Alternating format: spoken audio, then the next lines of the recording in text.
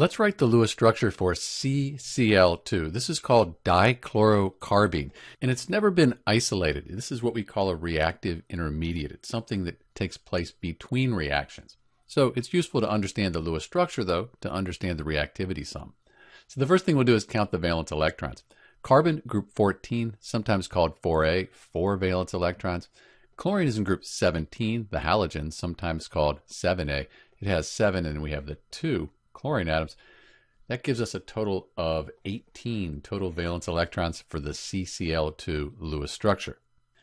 We'll put the least electronegative element in the center. That's the carbon, and then a chlorine on either side. First, we'll put a pair of electrons between the atoms. That forms the chemical bond.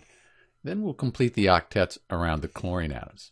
At this point, we've used 16 valence electrons. We have a total of 18 for this Lewis structure, so we have 2 more. We'll put those on the carbon, but that's pretty much all we can do at this point. We've run out of valence electrons. If we're to calculate the formal charges for this structure, we'd find that the formal charges are all 0, so this is the best or most favorable Lewis structure for CCl2. Let's take a look at the molecular geometry briefly to understand what the shape of this molecule will be. So the purple, that'll be the carbon atom in the center. We'll add our 2 chlorines, 1, 2. You can see they spread out to be as far away as they can. And then we add that lone pair there. So that lone pair pushes everything down, and it gives us this molecular geometry, which we call bent. The bond angles, the ideal bond angles would be 120. But because we have this lone pair up here, it's actually pushing down more. It's more repulsive than the chlorine atoms here. That's going to push these closer together. The actual bond angle is about 109 degrees. So the molecular geometry is bent.